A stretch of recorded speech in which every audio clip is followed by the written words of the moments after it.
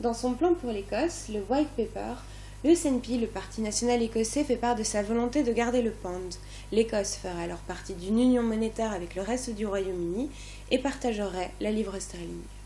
We advocate a currency union because it, we think, is in the best interest of Scotland and the rest of the UK. Scotland is the second biggest export market for England. England exports more into Scotland every year than it does to South Africa, Brazil, India, China put together. And of course England is our biggest export market. So to avoid the complexities and the inconvenience of transaction costs for our businesses doing business in both directions, that's an option that makes sense. Mais cette option ne fait pas sens pour tout le monde. En février 2014, le ministre des Finances britannique, George Osborne, est venu à Édimbourg prononcer un discours. Il a alors affirmé que si les Écossais deviennent indépendants, ils ne pourront pas garder la livre. First of all, the SNP says it is as much Scotland's pound as the rest of the UK's. They are like the angry party to a messy divorce.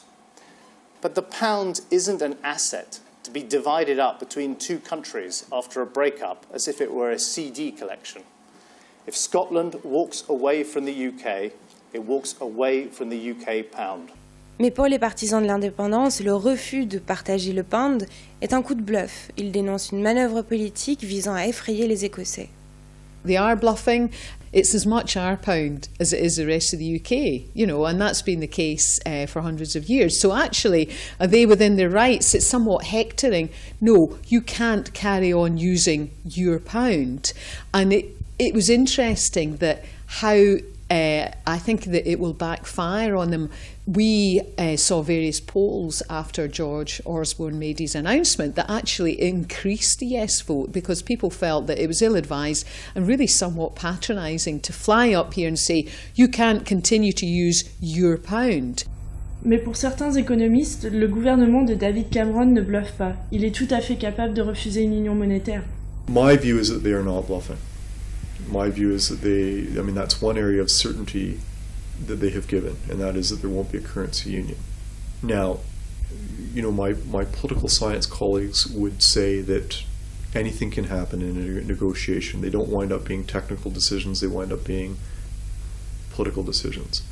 But the reality is, even when you look at the politics, all three parties have made a claim that there would not be a currency union. You know, there's been some very good research done on why a currency union might not be within the rest of the UK's interest from a technical perspective either. And that has to do predominantly with, and this is part of the issue that's been plaguing Europe now since 2008, if you don't have a monetary union with a fiscal union, they just create all kinds of different challenges. Alors refuser une union monétaire, est-ce un coup de bluff? Toujours est-il que faire partie d'une union monétaire sans politique fiscale commune créerait pas mal de difficultés. If Scotland were to use the pound, as it currently does, but then would be the currency of a separate country, well, that would limit many of the options that an independent Scotland would have.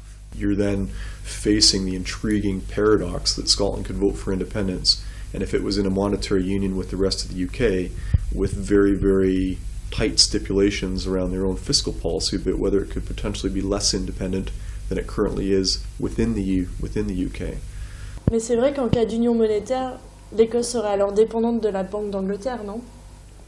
Ouais, c'est sûr. Enfin, ce que disent les partisans du yes, c'est que dans une économie mondiale, il y a toujours des interdépendances. All communities, all nations have a level of interdependence. The only one that doesn't is North Korea, and we're certainly not talking about being North Korea. What you're doing is you're trading a level of financial sovereignty and using that for best effect. So what people don't realise is that the amount of control that the Scottish Government will still continue to have, and particularly the amount of tax take that it will now newly have on national insurance, VAT, corporation tax, the North Sea oil, gas and oil revenues and so on. These are massive and these are significant. And in terms of affecting policy decisions to favour Scotland, they will still be significant. Mais si quelque chose se passe mal, en cas de crise par exemple, If something went wrong with a Scottish bank, then the central bank that would have to go in and support it, well, that would be the central bank of another country, and that would depend on another country. And as we've seen in Europe, banks are not the only thing that occasionally need to be supported. Sometimes governments need to be supported. So as we've seen, the ECB has actually had to commit to buying government debt in European countries. Well, suppose that a similar event in the future were to happen in Scotland, would the Bank of England, which is acting on behalf of taxpayers of the rest of the United Kingdom, would they be obliged to do this for what is now a sovereign country? Bon, je me disais, si le Royaume-Uni refuse effectivement de partager le pound avec l'Écosse, est-ce que l'Écosse pourrait pas continuer à utiliser la livre sterling sans l'autorisation du Royaume-Uni? Un peu comme le Panama qui utilise le dollar. If Scotland decided that they were going to use the pound, they could use the pound. If Scotland decided that they wanted to use cans of Tennent's to trade with, they could do that too, cans of beer. They can use whatever they want, but the problem comes in that you have to print money.